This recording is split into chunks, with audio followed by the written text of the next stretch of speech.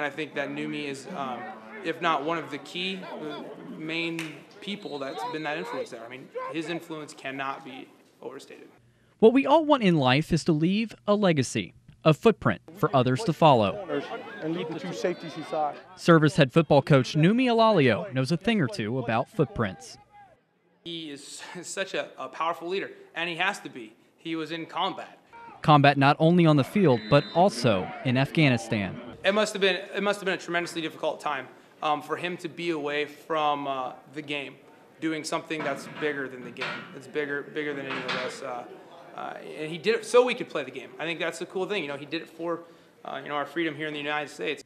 Tim Davis coached with Numi from 2005 to 2008 at Service High School. He even took over the reins while Ilalio was overseas. But Davis says Numi's determination was best exemplified by life after deployment.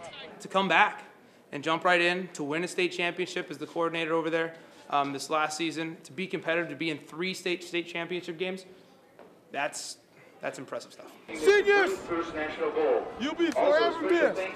What we all want in life is a lasting legacy. Even though he won't bear the title, players and fans can still call Numi Coach. His legacy is going to be one of pushing the envelope. It's going to be one of being energetic. It's going to be one of loving kids. And it's going to be one of being a catalyst for change. Defensive team. All right. For this playoff. Life goes on. Football's over for some of you guys. But life goes on. In no particular order. Take what you have learned from me, representing from West this Anchorage, program, Leroy Elliott. And use that as a vehicle for life.